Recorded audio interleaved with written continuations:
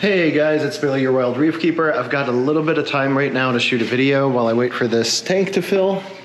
Here's what I got going on. We're still waiting on the gasket for this. So I have brought over the water I made at the other house in Tarpon, and we're just filling that up.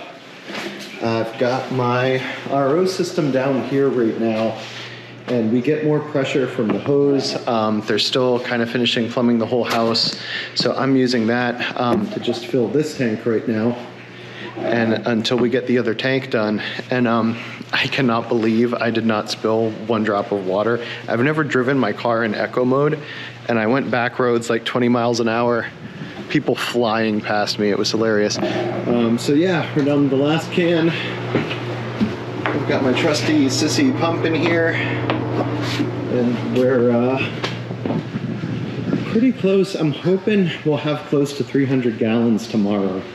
Once I have 300, I'm gonna fill the tank halfway and just keep the reef waves inside moving to start seasoning the tank.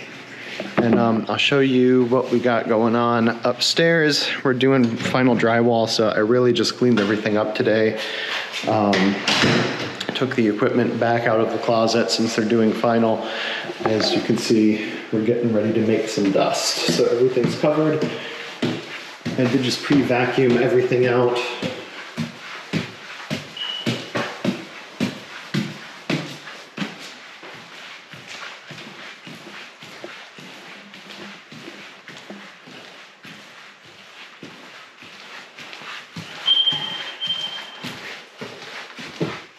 So all the equipment's in here where it's going to remain dust free.